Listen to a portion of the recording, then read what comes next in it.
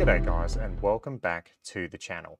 I've got a really exciting video today. I can't believe I'm actually making this video. Since I've had the R10 and since I've had GS Pro, you've always had to use a third device to connect your R10 to your computer to then get the data over to GS Pro.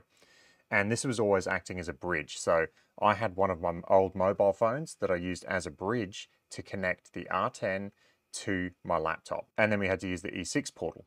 It got quite confusing and it got quite annoying because you kept having disconnects. There was a lot going on in the chain and there was a lot of chances for disconnects to happen. So this is why I love GS Pro and this is why I love the GS Pro community. One of the members on the Discord has worked out a way and found a way to connect your R10 directly to your computer. This cuts out the middleman. This cuts out the need to have a third device acting as a bridge.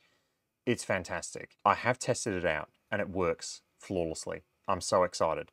So what I'm going to do is I'm going to quickly run through how to get this and then I'm going to show you what it's like to use GS Pro without using your mobile device and having to go in through the E6 portal. Another thing this will help is everyone who wants to play GS Pro offline.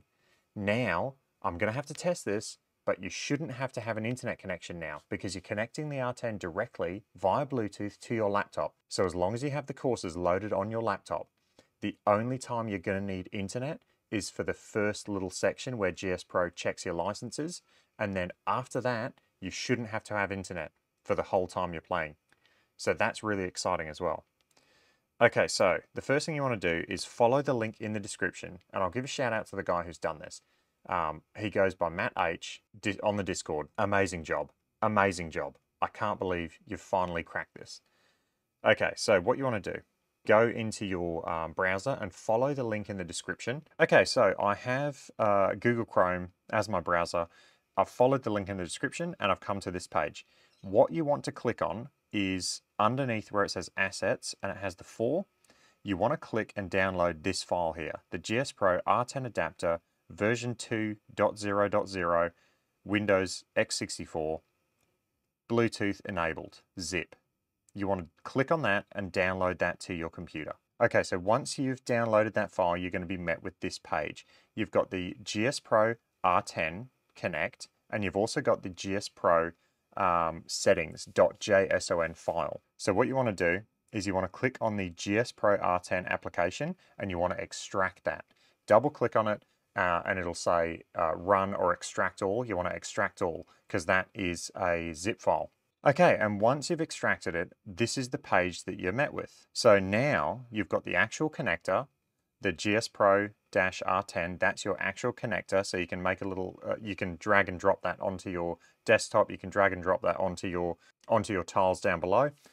But then you also have the settings.json file. What this file is the file that allows you to edit all your weather settings. So humidity, temperature, altitude, things like that. So I'll just quickly show you what that looks like. You open it up in the notepad and then what you're met with is this window here.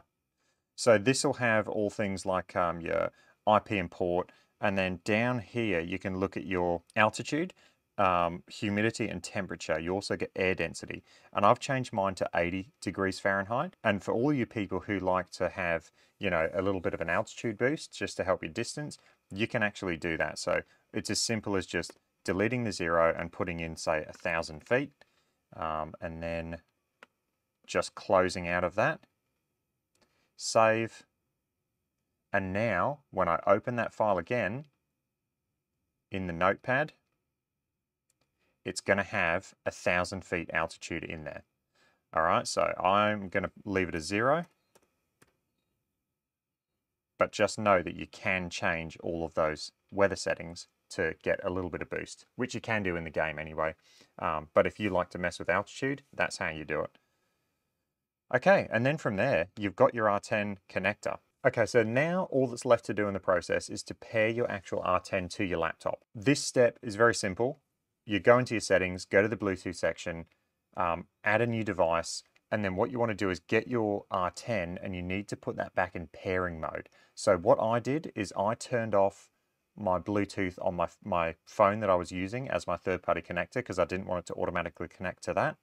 And once I did that, I got the Garmin, you hold down the power button until it turns on, and you keep holding it down for an additional 5 to 10 seconds, and then it will enter pairing mode. When it does this, it will come up as something that you can select and pair to your laptop. Once you've done that, you are ready to go. All that's left to do now is open GS Pro and get going. So my R10 is on, it is searching for a connection, the blue light is flashing. So now when I open up GS Pro, it's going to go and look for any updates, and then we will launch GS Pro. Okay, so I still have a blue flashing light.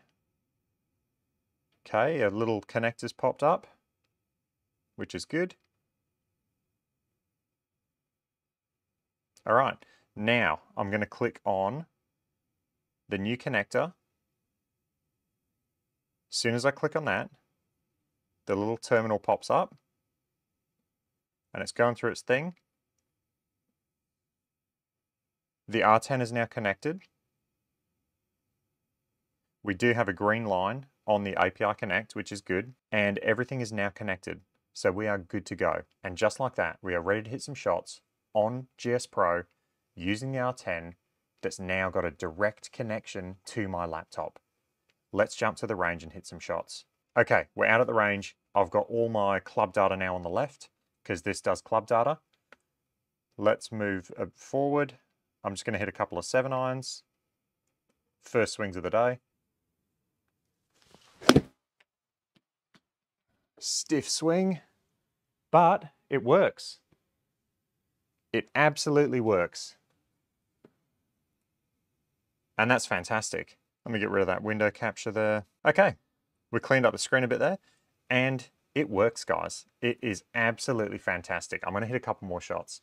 I've got all my club data there now, which is exciting. We are using a direct connection now between the R10 and the laptop. There's no third-party device. There's no logging into the E6 portal. There's no messing around.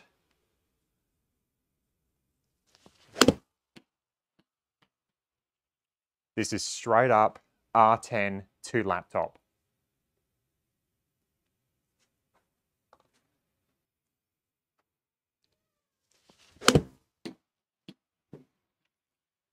It works, and it's quick. It's super quick. That is seriously exciting. It works flawlessly. I'm going to definitely play around with this. I'm going to go out and play a full 18 holes. I'm going to test this in depth. This is one of the coolest things that's happened in this community. I'm really excited for this. For those people who have always had to have a solid internet connection, who can't have an internet connection, this is going to help them out. The only time you're going to need internet is to boot up GS Pro so it can check that it has the license and it can check for new updates. And then once that happens, you shouldn't have to have an internet connection. Hope you enjoyed that video, guys. If you did, let me know. If you've got any comments or questions, let me know, and I will catch you guys in the next one. Cheers.